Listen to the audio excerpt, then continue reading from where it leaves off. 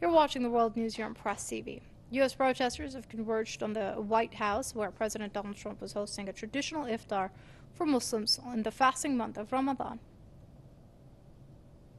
When Muslim rights are under attack, what do we do? Stand up, fight back! When Muslims are under attack, what do we do? Stand up, fight back!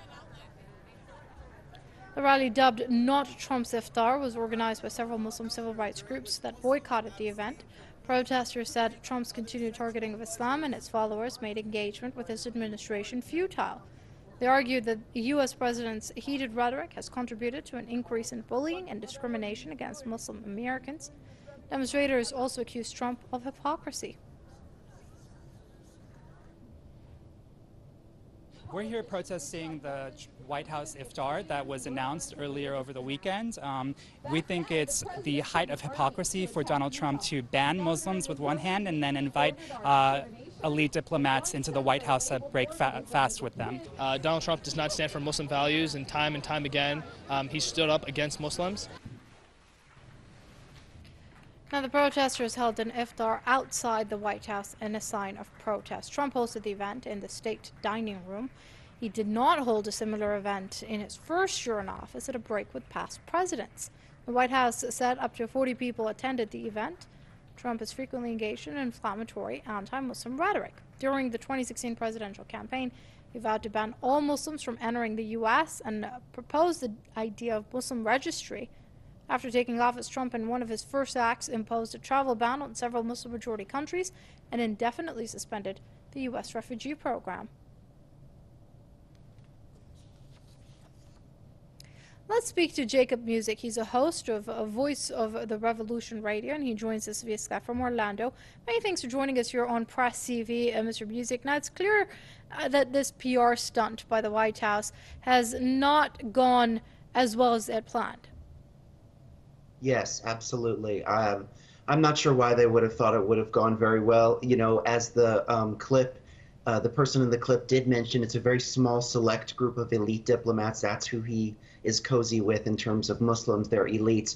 But the actual elite of the Muslim civil society groups in the United States, which are composed of those very protesters who are opposing it, the Muslims in the United States are not comfortable with him, nor are their leaders. You know, like you had mentioned, he has said and proposed many policies that are very discriminatory. It can be argued that it's not racism against African Americans, but it is prejudice against Muslims, no matter where they come from, that is actually the biggest problem of discrimination when it comes to the rhetoric of the president. On Fox Business and Fox News, he's made many statements, including that he would consider closing mosques, that he would register Muslims. He called Muslims sick people. Like you mentioned, he had what he actually called a Muslim ban to his now lawyer, Rudy Giuliani. I think it's very clear that he has a very low opinion of Islam and Muslims. He has said that on 9/11, American Muslims living in New Jersey were cheering as the towers fell down. This is patently untrue. We don't have any evidence that American Muslims, were celebrating this American tragedy. He's casting aspersions and has used those to gain power, and it's unfortunate that he's painting Muslims and has painted Muslims as a potential fifth column in the United States. So the Muslim civil society groups and Muslims in the United States have no reason to join him in this iftar. Right. So, Mr. Music, would you like to take a guess as to why this year Donald Trump has decided to actually hold this iftar, considering he's been very vocal about what he feels when it comes to Muslims and Islam? You know, he's such a hard person to try and understand the motives behind what he does. You know, he's often done reversals in policies, reversals in the different things that he's saying in his positions.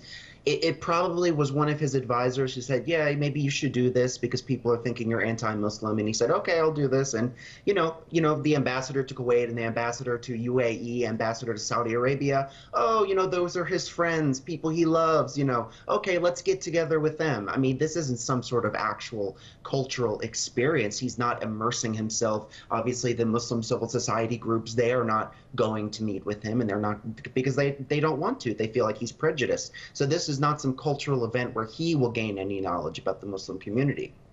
And before I let you go, Mr. Music, of course, this obviously goes back to what this White House, this current administration represents, which is a problem of racism, of Islamophobia, which has been very evident in the policies that have been adopted, both inside and foreign policy.